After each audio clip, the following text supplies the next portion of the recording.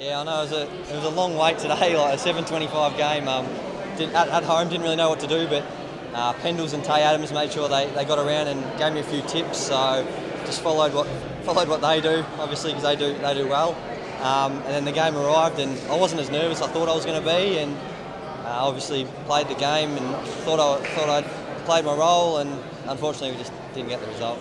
Yeah, it was like I didn't expect Steele to say what he did, and I was flattered with what he said, and yeah, I'm rapt to get that praise from such an established player like Steele, and I've looked up to Steele while I've been here, so it's fantastic.